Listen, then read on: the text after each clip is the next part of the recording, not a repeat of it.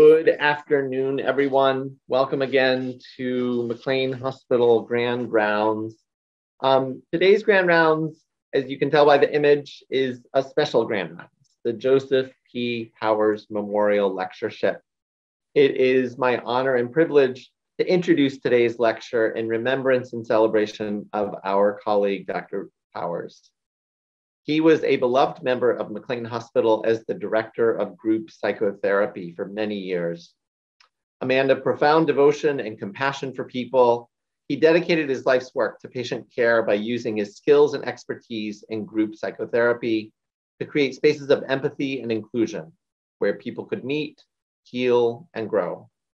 It is in this spirit that we honor Dr. Powers' legacy by inviting experts in the field of psychotherapy to present on topics related to his critical work.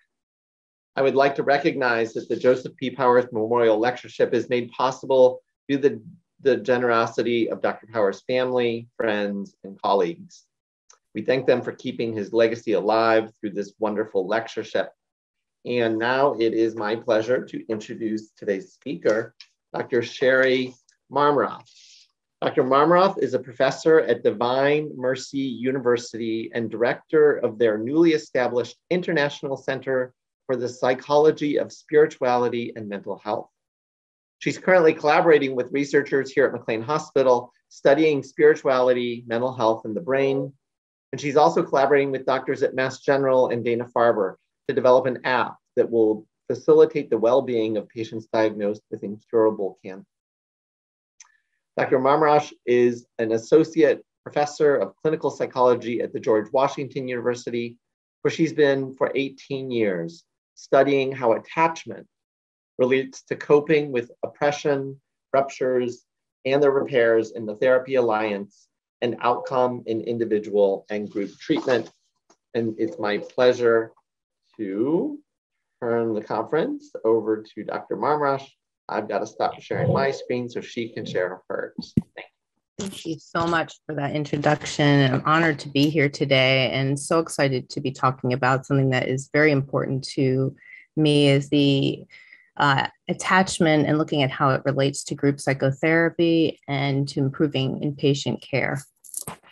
And I do also, I want to honor the work of Dr. Joseph Powers.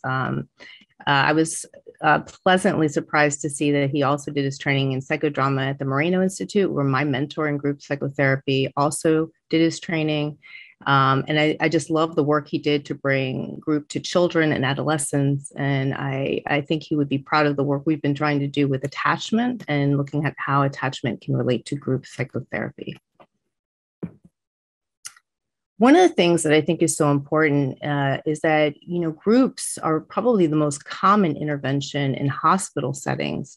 One of my colleagues, Martin Whittingham, is doing a lot of work to promote group psychotherapy and alter people's sense of value of group psychotherapy by challenging kind of the reimbursement rates and looking at where people are using group therapy. And hospital settings are one of the places where we see groups the most. So I wanted to ask you, I've never done this before, but I thought I would ask you a question. I think there's a way to do a poll of the audience and ask how many of you, if yes or no, are you currently leading a therapy group?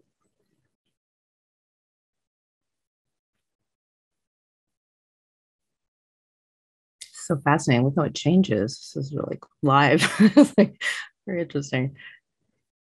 Wow. Okay. So some of you are, and a lot of you are not leading therapy groups. I hope by the end of this, I can change that. Maybe I could. One of the things is also important is that groups require specific knowledge and training. So I was president of Division 49, which is the division devoted to group psychotherapy in the American Psychological Association. And one of the things that took a long time was actually promoting groups to specialty status. And they require a lot of training, but often clinicians who are doing group work don't have the training. I know in our graduate program, group psychotherapy is an elective and it's not a required core course in many programs. And so I was wondering in this audience, if you are doing group, how many of you who are doing group work have actually had any formal training in group work?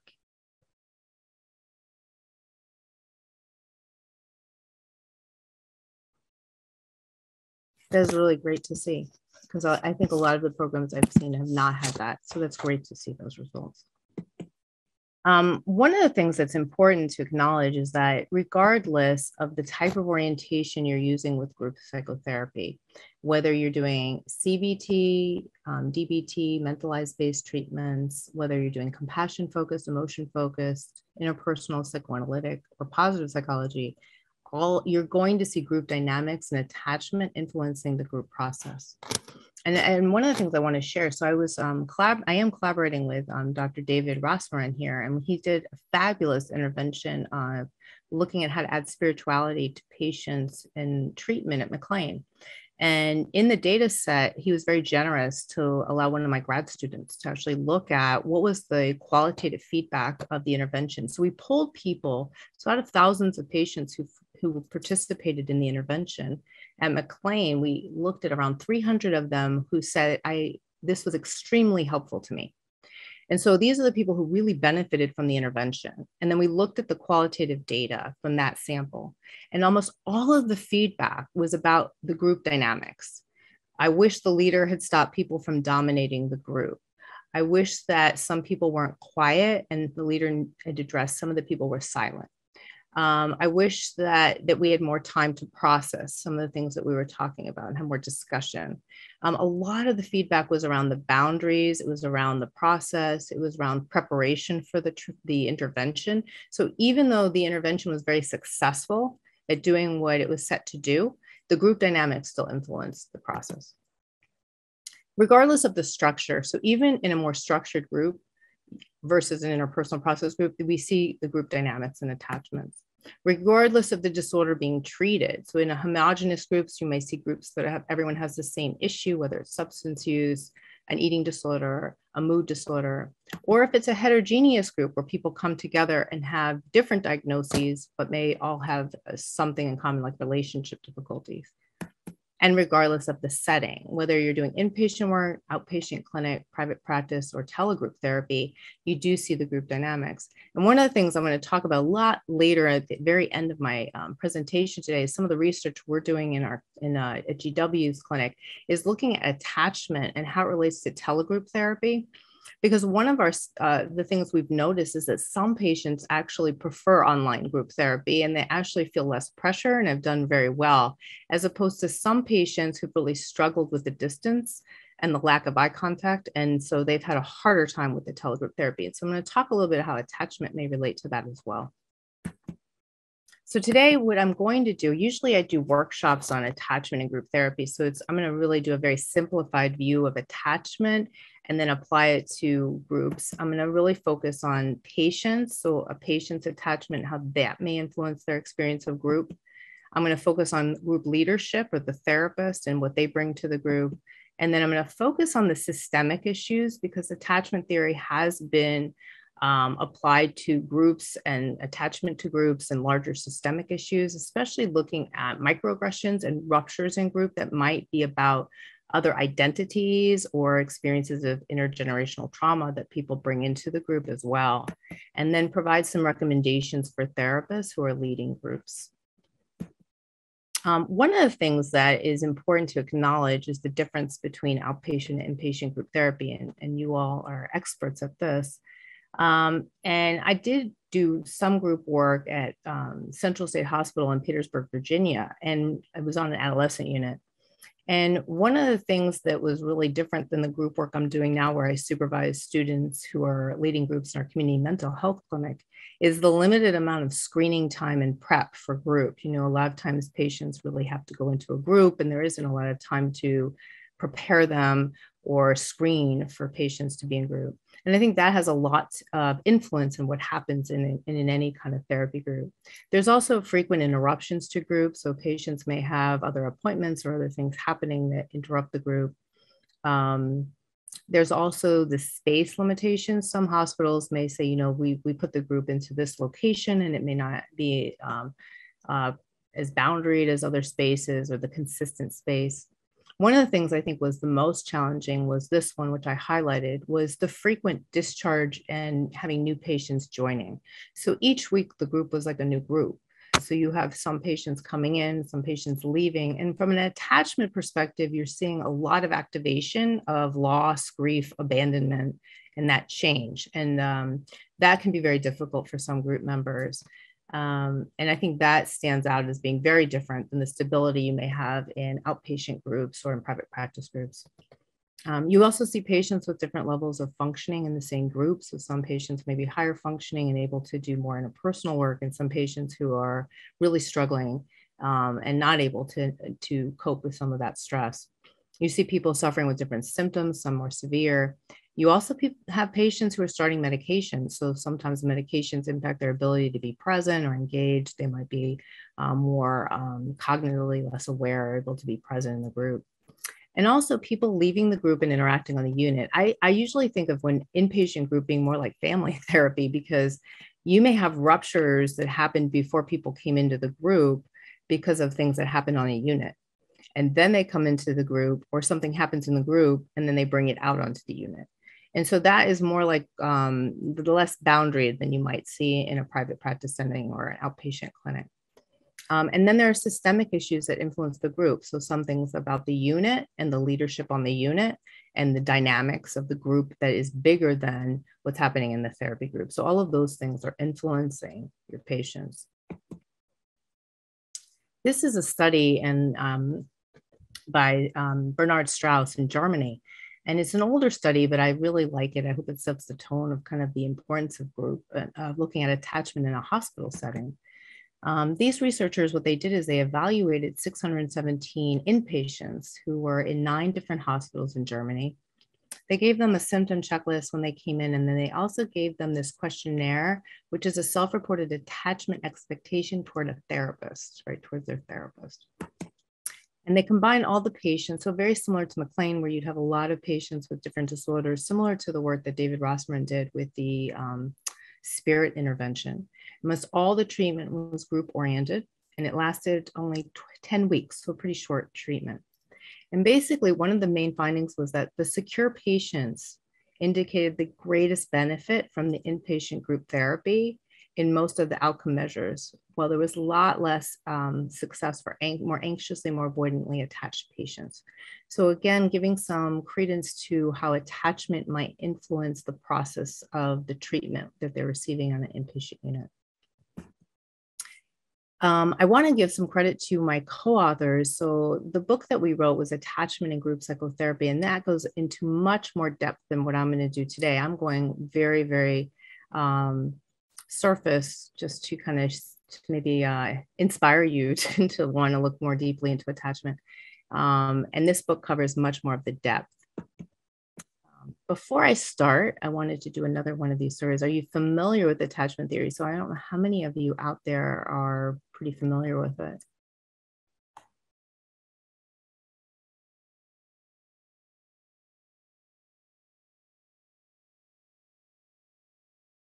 It's public.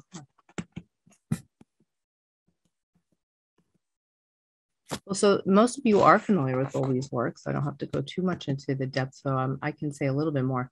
But the basic premise of the attachment system for Bowlby is to keep the vulnerable infant in close proximity during danger to promote survival.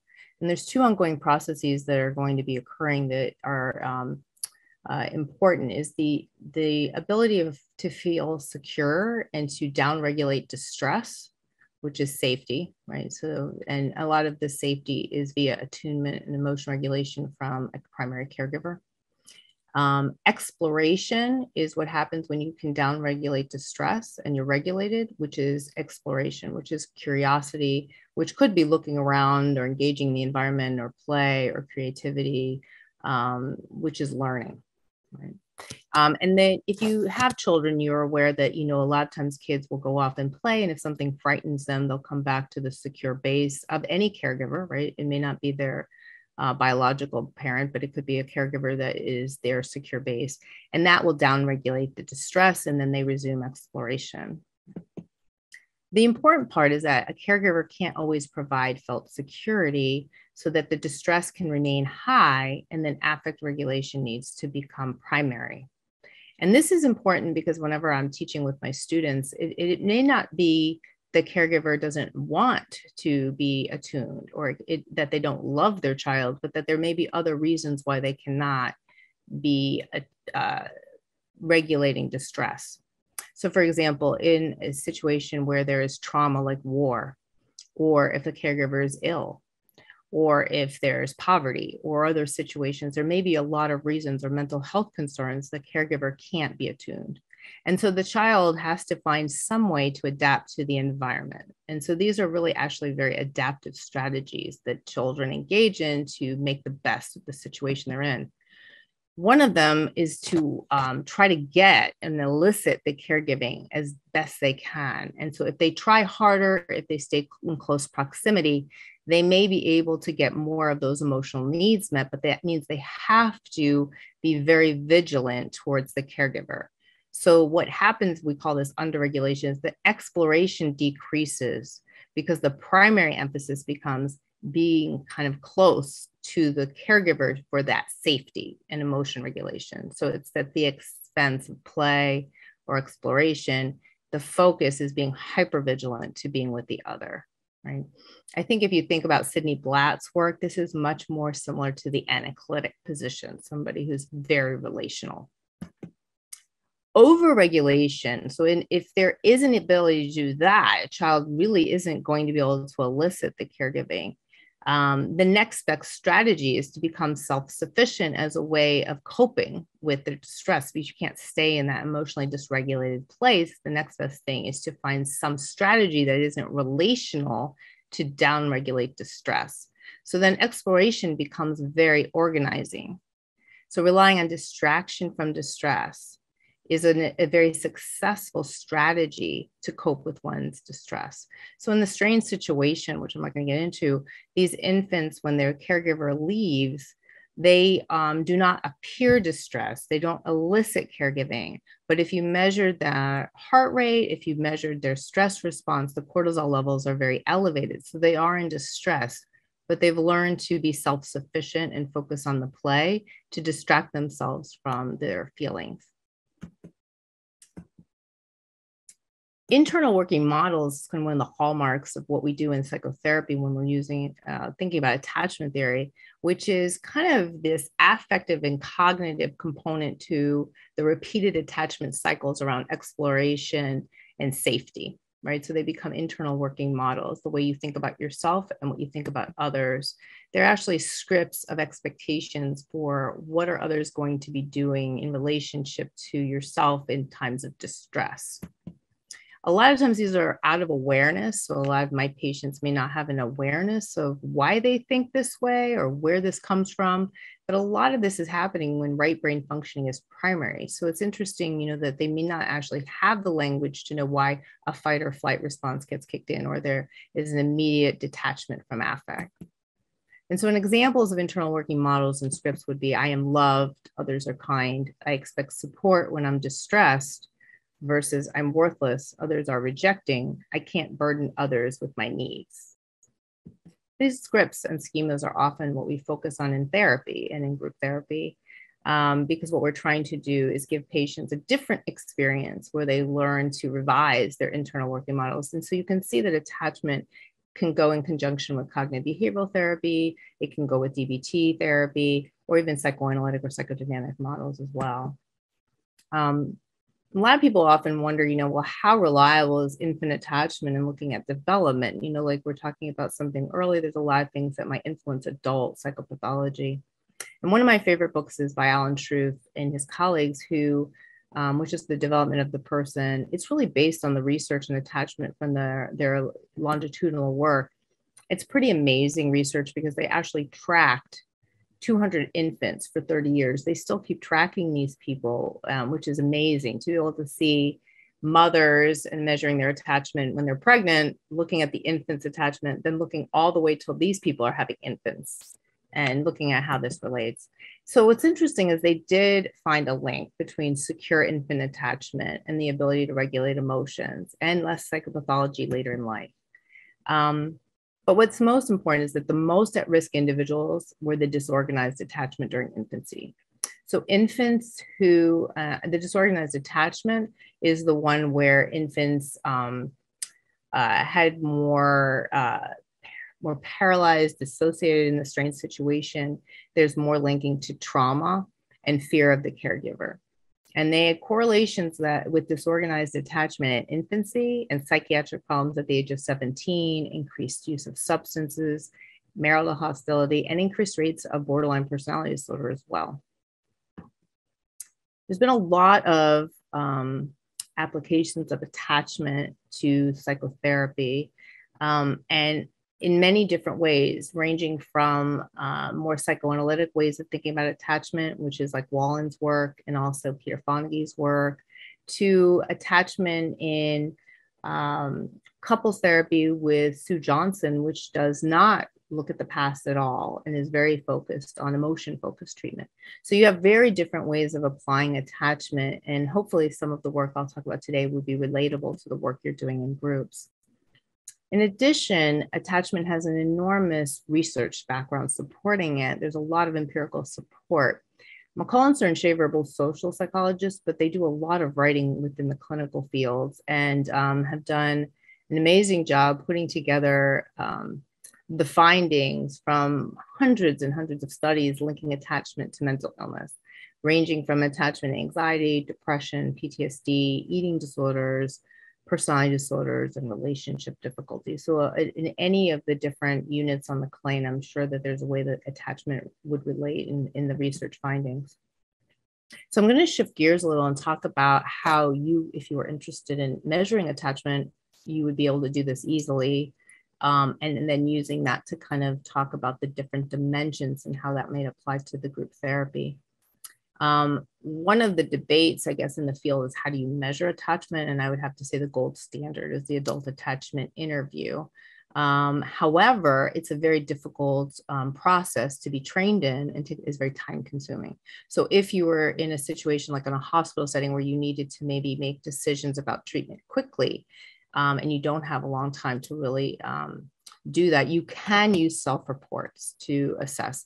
Now they're different. There was a really interesting study looking at fMRIs of people when they were answering questions on the adult attachment interview versus these self-report questionnaires, and different parts of the brain light up. So when you're filling out the adult attachment, where you're answering questions about the adult attachment interview about your history and your parents or your caregivers, the amygdala and more emotional regulating parts of the brain are activated when you're doing self-report. It's the prefrontal cortex. So it's a lot more what's in your awareness. So there is a difference, but I think it's really important that you can get something out of this. And I find it very useful in our clinical work with our patients. So the experience and close relationship scale, this is the short form that people have access to. It's 12 items, very easy to give to patients. It taps two dimensions. I try avoiding people or avoiding getting close, which is more of the attachment avoidance, and attachment anxiety, which is worrying that people won't be there for them or feeling abandoned or neglected. The other thing that I'm happy to share with you, if you are interested in this, this is the group therapy questionnaire by Rebecca McNair and Jack Corzini. And this is one of my favorite assessments. I do give this out pre-group. It can be used for pre-group screening or pre-group preparation. But it's helpful because it does have similar items to the adult attachment interview. And I'm going to show you some examples of things patients have shared from this and how it could be useful information in a group to, as far as expectations for what may unfold in a therapy group. So the two dimensions I talked about before, when you're scoring and when you're talking about it in the research findings, and which I'm going to talk about too, it's important to understand the two dimensions. So you have anxiety, which are concerns about being abandoned and rejected, and that is on your horizontal axis. And then you have avoidance, which is prefers self-sufficiency, less emotionally expressive, and more likely to withdraw, right, as a way of coping. And that is your vertical axes. And so if you were to look at this, what's nice about a dimensional approach versus putting someone in a category is that there's a lot of diversity around people who are anxious more or secure. And this allows for some flexibility. So a person could have more avoidance, but still be a securely attached person. The other nice piece about having the dimensions is that for change in psychotherapy, it's a lot more helpful to see that you could move someone to less anxiety or less avoidance versus trying to aim to move someone from one category to another. So you're going to move them from an insecure attachment to a secure attachment. Big changes can occur by just shifting people down on attachment anxiety, for example, or decreasing avoidance. So when we're scoring these, a secure attachment ends up being in the upper left quadrant. These are people who are low on anxiety and low in avoidance. I always use this when I'm training students because I teach a course on attachment and psychotherapy. And one of the things I like to tell people is that people can have a valence for anxiety and avoidance, right? So when you're teaching or thinking about therapists, even if we have secure attachments, we still can have a valence for fears of what other people think and wanting to be liked versus preferring to be self-sufficient and pulling back when feelings are intense.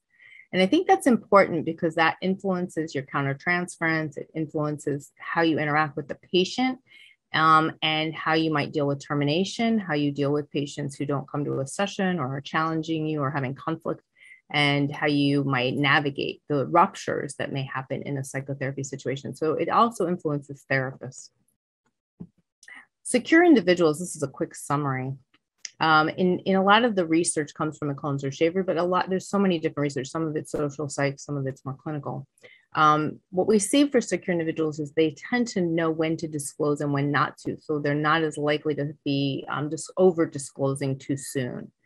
The important piece is they're able to forgive more easily because of their internal representation of other people being more benevolent. If someone does something that's hurtful, it's easier for them to forgive. A lot of the social psych research has shown how they're better caregivers when another person is distressed. They tend to be more empathic, and they have a capacity to tolerate conflict and talk about negative feelings. So Susan Woodhouse did this research, and they were looking at transference, and they were expecting that in therapy, patients who had insecure attachments would be more negative or say more negative things about their therapist. But it was actually the more secure patients that felt comfortable saying, I didn't like this, or this is not something I like. They actually are the ones that were talking more honestly about what they felt. And then Peter Fonagy talks a lot about attachment and reflective capacity and epistemic trust. And so patients who have more secure attachments also tend to have the capacity to take another person's perspective. And they're also able to hold onto their experience and hear a different experience at the same time. They don't feel as overwhelmed or fearful if someone says something that could change or take over their experience. And they have a basic trust in others, so they're able to learn from others or take in information, which is epistemic trust. And Diana Fosha talks about how they're able to feel and deal at the same time. And I think this makes sense. This is why they're patients who do much better in group therapy. And it's important to actually have patients in your group that have more secure attachment. An example of a more secure group member, this is an example of a patient that would look more secure in a group. So is a 40-year-old Black bisexual cisgender female. She came to the hospital after a serious depressive episode with suicidal ideation. It did not take long for her to develop an alliance with her doctors, and she took her medication. She easily engaged with members, was able to explore her fears of having depression, since this was something that was a genetic vulnerability in her family. She was curious about others, empathized with members, was able to reflect on the interactions, was able to talk about her frustrations with being on the unit, things that upset her, leader misunderstandings. She was able to assert herself, and she was able to forgive members when they made an assumption about her sexual identity.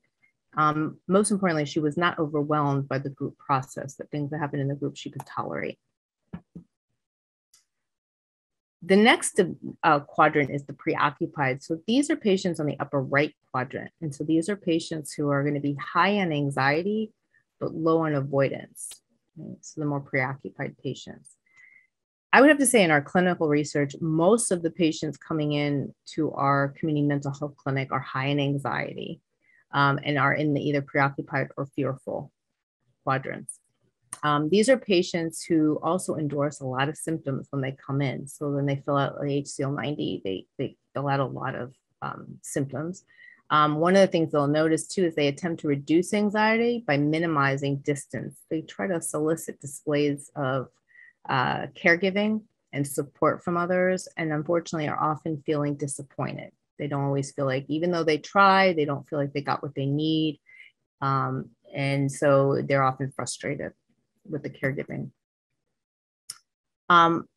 People in this quadrant, more preoccupied individuals, may be more likely to be flooded with emotions. So if they start to feel something, it may trigger other feelings, past experiences, tend to be harder on themselves, more self-critical, more symptomatic.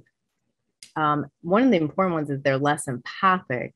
In group therapy, this is one of the hardest pieces, I think, some of the patients I've had, because they do have their own feelings and they do relate with other people in the group's feelings, but because they're so self-focused on eliciting caregiving and their own distress, they actually aren't very good at always listening to other people's pain.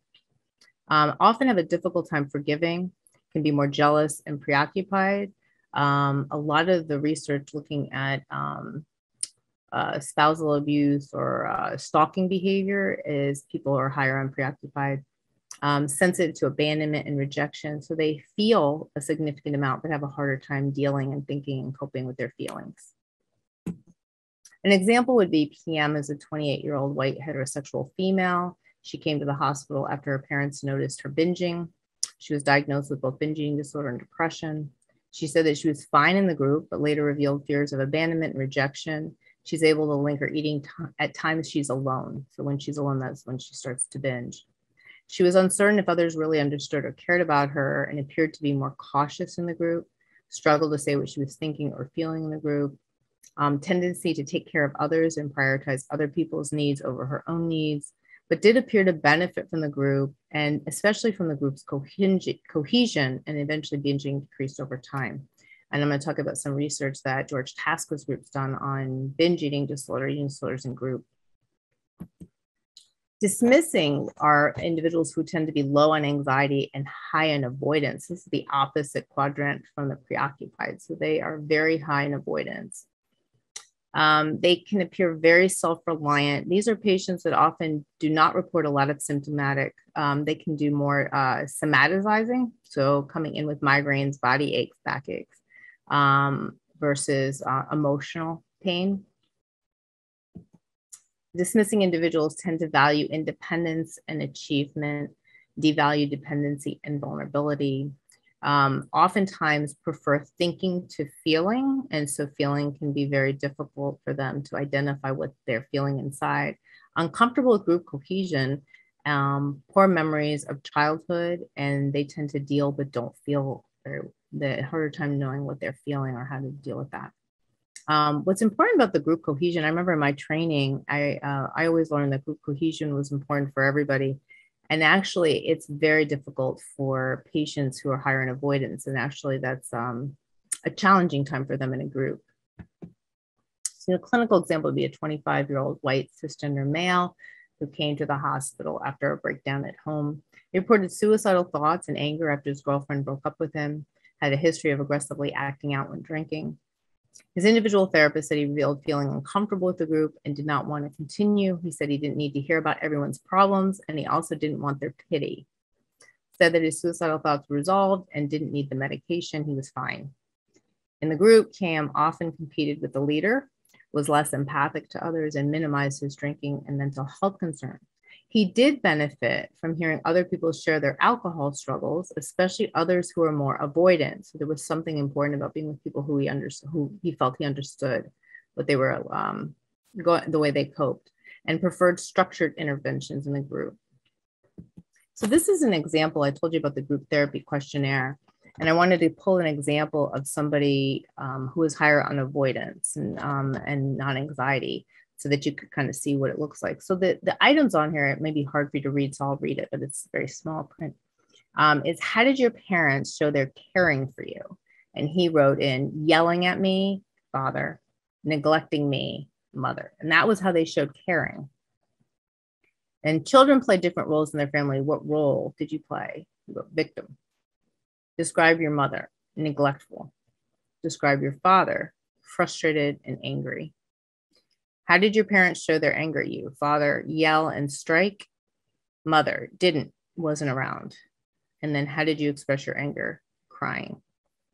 What's really fascinating is the diagram he did, right? So in the diagram, you're told it can be helpful if you use placement to depict closeness and size to reflect status. So it's fascinating. In my class, we always talk a lot about the diagrams. I have a lot of examples from patients, and they're so useful in thinking about how a patient might experience the leader or the group. And what's interesting is he wrote his dad as a huge rectangle that's not even completely closed, but a big, large rectangle. And you see three of these large kind of arrows going down on him. And what's fascinating is that he wrote himself as a circle, which is more like the women that were in his life. He identified more with them. He also has his mother as the smallest circle, which is out in space. I don't know if I move this, if you see it. I don't know if you can see this, or I'm going to do it. I don't know if you see it. But this is the smaller circle. This is his biological mother, but he has this relationship. The only one of the relationships is this relationship with this stepmother, his first one. And it's a bidirectional relationship. And then you have this other one with his stepmother too, again, going down to him, kind of similar to his father, but not even touching him, which is amazing to see this.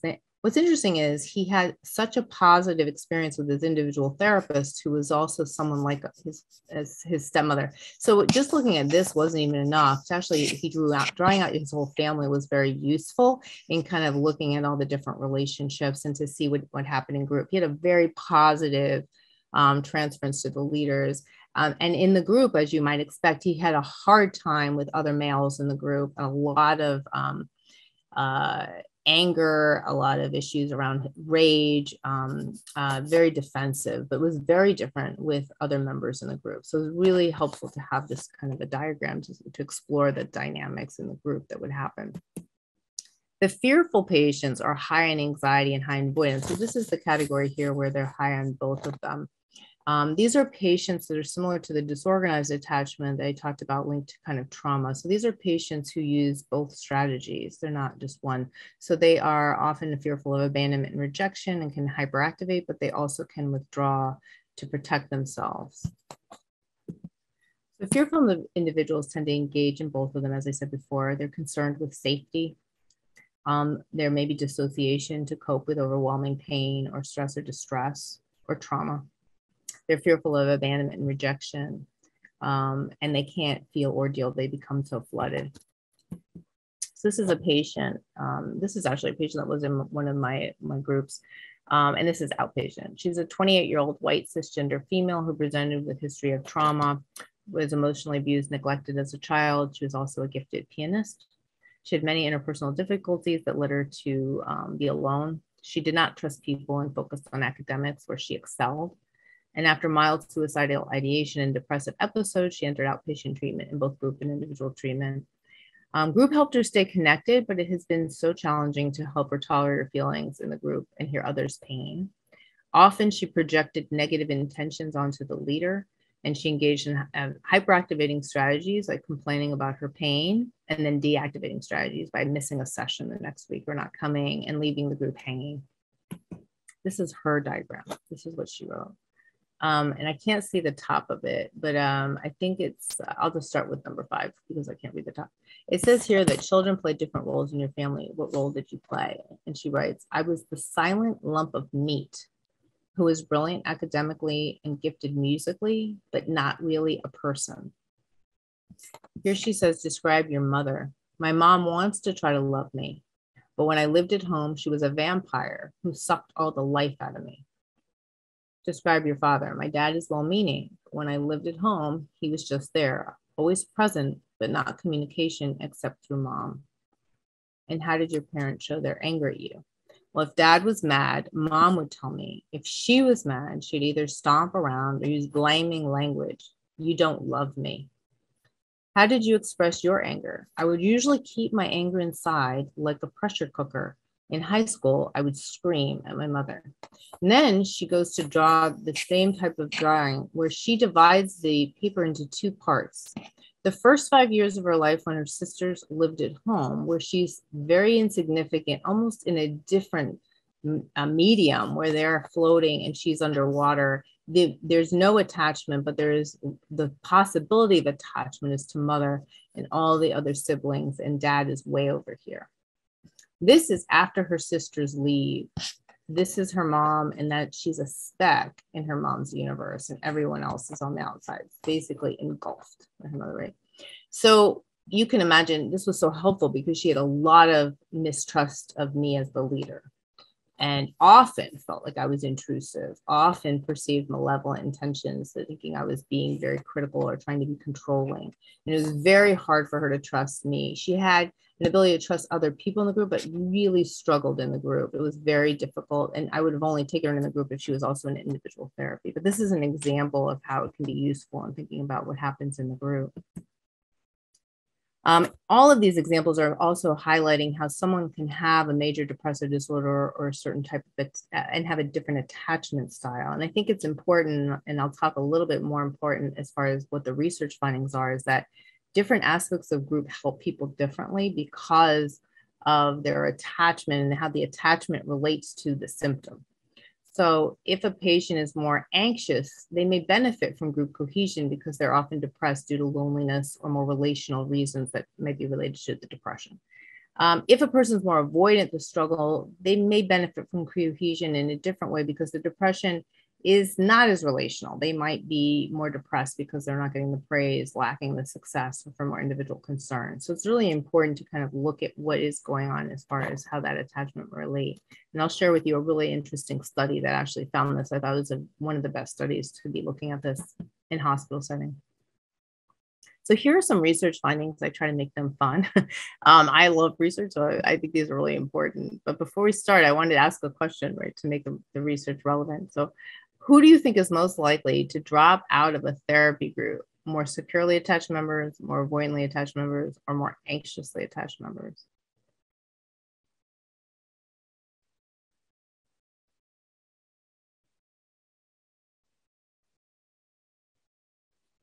What about attachment? So the research shows that greater avoidance is related to more dropping out of group psychotherapy, and especially looking at outliers in groups. So Dennis Kipligan has done some really cool studies looking at the group as a whole and the different attachments within a group. And if someone is very high in attachment compared to everyone else in the group, if they're like an outlier on attachment avoidance, they're probably the most at risk in a group. So it's really important to have someone else in the group who also has some avoidance. And also what he found is that if you have mixed groups, it's really helpful that people get the most out of having mixed attachments within the group. Chin Malincott also found that high attachment avoidance was related to less group attraction. They do not, they tend to, this is descriptive in their study, repelled by the pressure to be more intimate or group cohesion. So especially when the group is gelling and there's more intimacy, that may be when someone who's higher in avoidance is thinking about leaving the group and having a harder time with it. So more avoidance is also less gains in social support from the group. And I have the reference here, and if anyone wants these slides afterwards, you're welcome to have my slides, but I have references throughout that I think that are very interesting. Kipligan's work is really interesting. This is the study I was talking about before, Gallagher and Tasca. They found that in their research with eating disorders, they were looking at eating disorders and different attachments. And what they found was that the relationship between group cohesion, like increasing group cohesion and reducing binging, only occurred in those who had higher attachment anxiety. And they suggest that the patients with higher attachment anxiety were using food to cope with their loneliness. And so if they had a more sense of belonging in the group, there was less loneliness and less isolation, and the motivation to binge decreased. They did not find that effect for members who had attachment avoidance. So members who were more avoidantly attached used food to deal with the stress of their work or managing perfectionism or things like that. So being in a group didn't address the motivation to eat or the binging. So I think that is a really important finding, is how attachment can help understand what component of the treatment will help the patient the most. The other study I just put up too by Keating et al. Is a terrific study. It's one of my favorites. with George Tasco's work as well, because what it shows is that you develop an attachment to your therapy group. And the stronger that attachment to this therapy group correlated with your attachment outside in your relationships with individuals, like important partners or romantic relationships, a year after group treatment ended. So that attachment that you develop within the group had a significant relationship on attachments that you have later. And he does short-term groups, so those were short-term groups as well. The other important thing to look at is when you're leading groups is the attachment and the behaviors you'll see in the group. So if a leader can be aware of the members' attachment, they may be able to help them prepare for what may get played out in the group, right? So for more anxious individuals, they tend to be less assertive, sometimes more passive aggressive. They can be intrusive. The ways that members ask questions, they focus a lot more on themselves, can hinder the relationship. So in one of the APA videos I did, it was actually running a therapy group, and the patient was very high in attachment anxiety. And the first thing she did was she came in and started talking about her hospitalizations, her eating disorders, a lot of her difficulties, and really dominated the group. So it was really hard to kind of try to intervene. But I think that's something that happens and that helpful for leaders to be aware of. More avoidant group members scored the lowest on productive client behaviors and the highest on resistance, silence, and negative responses in a therapy group. So it's also really important research to be aware of. And this is my favorite, is leader attachment. Because one of the things I think is like the ideal place to do research, so this is what we need to do, is in this area. So I'm going to start with therapists and individual therapy because there's not that much in group. But when it comes to individual therapy, there is research looking at attachment of the therapist. So therapists who are more secure tend to have stronger alliance, more effective use of countertransference. Oh, that means it's 12:50. Effective use, greater session depth, and more empathic engagement. But we also know with ruptures that more secure therapists are able to deal with ruptures better in psychotherapy, whereas more therapists who are anxious tend to have worse ratings of empathy when other people watch how they handle the rupture. So it's really also related to rupture and repair. This is one of my questions for you too. Which leader attachment has the most negative impact on a group of people during a stressful time?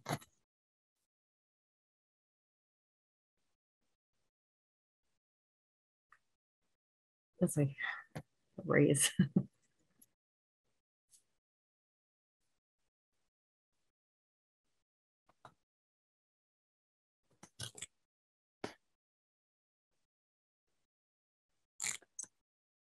It's really interesting. I would have thought the same thing, but the research is really interesting because there is no research in psychotherapy at all about this so far. I know people who are doing this research that hasn't been published. So in therapy, we don't really know, but we do know from other groups. So Davidovitz and McCollenstar in Israel, they wanted to look at this dynamic between member and leader. So what they did was military groups and basic training. So the basic training is very stressful. And they looked at the attachment of the leader, which would be the officer, and the soldiers and the attachment styles of the soldiers. And basically found that the greater level of military avoidance, the less soldiers rated cohesion in the groups. And this is the biggest finding, right? The more avoidant dismissing leaders had the most toxic effect on soldiers' mental health over time. And this is especially for more anxious soldiers. So if you had a soldier, if you were anxious and you go into a stressful situation in a group and the leader is dismissing, no empathy, no support, not attuned, that's the worst situation. They were the ones who had the most deterioration in well-being right away. However, what you see is that the more secure soldiers are buffered. So at 2 months, they don't have the decline, right? So there's no difference. However, at 4 months, they too deteriorate in their sense of well-being at 4 months compared to any of the other groups. So even if you are secure, if you are in a stressful situation with a dismissing leader over time, who's not attuned and not supportive and not emotionally supportive, there's more deterioration than any other type of leader. right? We do need more of this. I think this is a timely study as well, given the issues we're seeing in leaderships outside of group therapy, but in society. So I'm going to go really quickly through this because I don't know if I talked slower or talked slower because I'm running out of time. But there's a lot around group attachments and the attachments we have to other identities, right, at the group level. And when you look at a hospital setting, you have a lot of different things impacting the group. You have the dyadic attachment from early life. You have their adult dyadic attachments. You have group attachments that include family, their religious identities, racial identities, ethnic identities.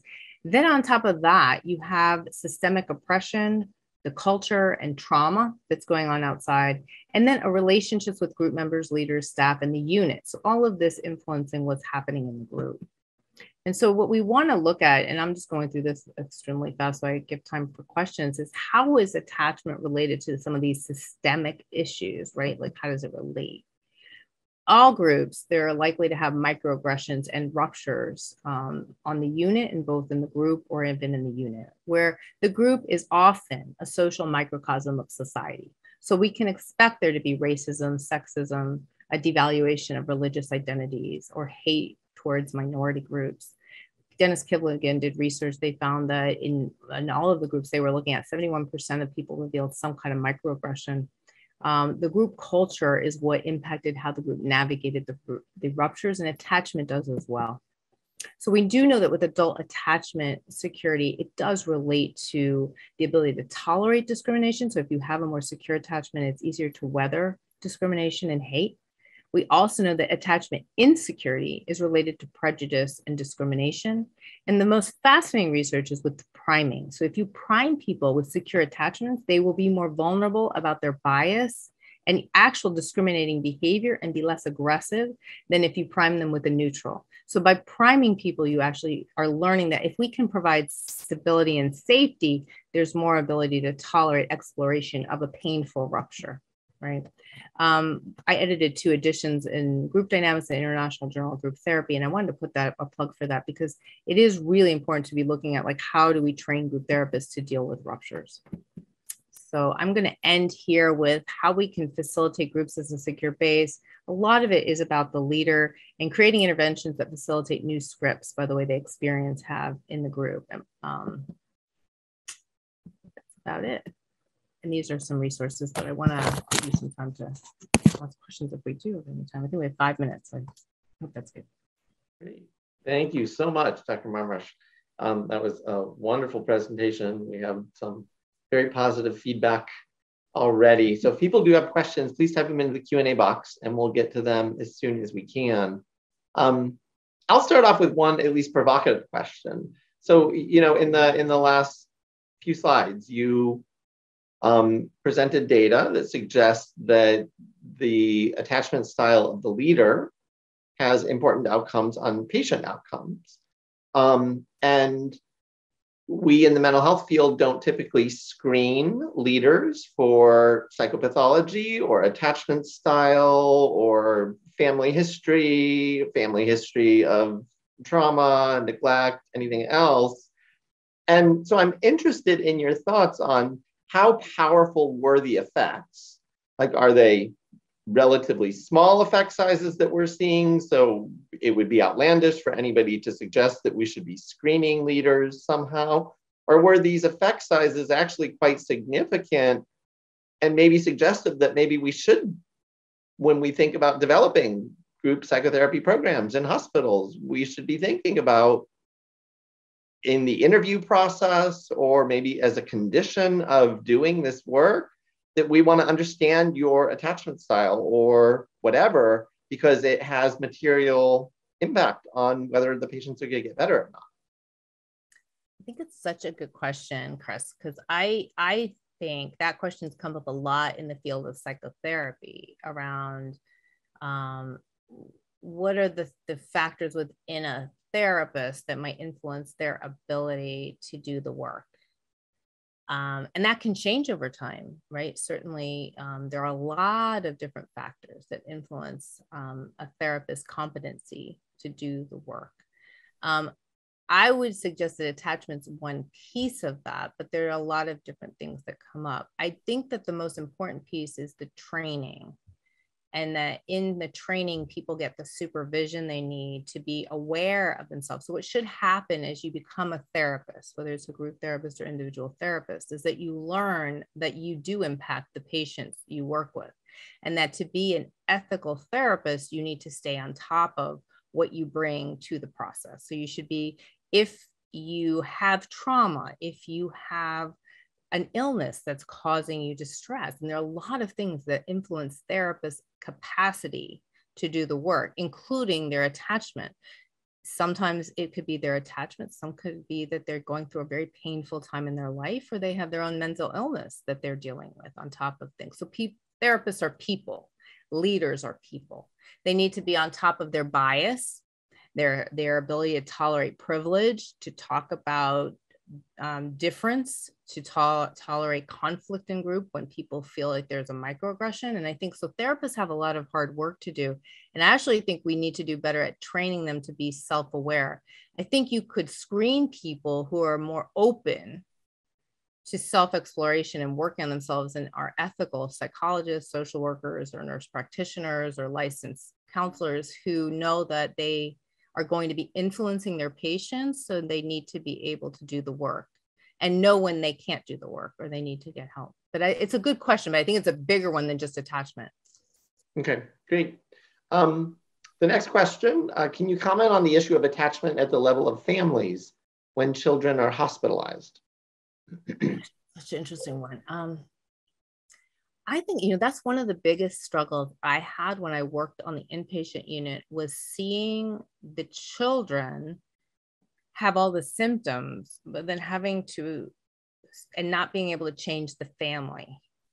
And then they would get discharged and go back into a family that was really either chaotic or traumatizing, and kind of feel like I couldn't stop that. So I really feel like it's important systemically to trying to look at how there's a lot of things going on in a family. So I think it does influence the treatment, so that when you're working with a child who's hospitalized, that you try to work with the family to get help as well. Even if the family, say the family isn't have anything to do with the onset of the illness, they still are impacted by it. It impacts the siblings, it impacts the parents. So I do think they need to get support. If that's kind of the question, is that family therapy can be really helpful. I do think it helps to have an idea about an attachment, because you could kind of look at, like, does the child feel like they can rely on their parents as a secure base when they're distressed? Do they feel like they can get the support they need? Is there abuse or some kind of trauma within the family that needs to get addressed? So I do think attachment can be very helpful. Great. A couple of people have asked whether it's possible to get the slides or not. So I don't know if that's something that I am happy to. I have a version that I can send you that doesn't have the clinical material in it. It just takes out the 2 slides that I had the patients post about. That would be great. So if you share that with Marge Overheiser, and then for the people who have requested a copy of that PDF or whatever it will be, I'll ask you to email Marge Overheiser maybe in a day or 2 after we've received it, and then she can send it your way. And then the last thing I'll share before we close is just a quite unusual compliment. I have to run, but this was one of the very best grand rounds, useful, focused, nuanced relevance that I have attended at McLean in the past 15 years. So helpful. Thank you. So was that thank you. You had a plan, clearly, but it's that's my mom. Wonderful. So thank you so much, Dr. Marmarosh. That was absolutely wonderful, and really a great tribute to Dr. Powers and all the work he's done as well. So thank you so much. You're welcome. Thank you so much for having me. All right. Bye, all.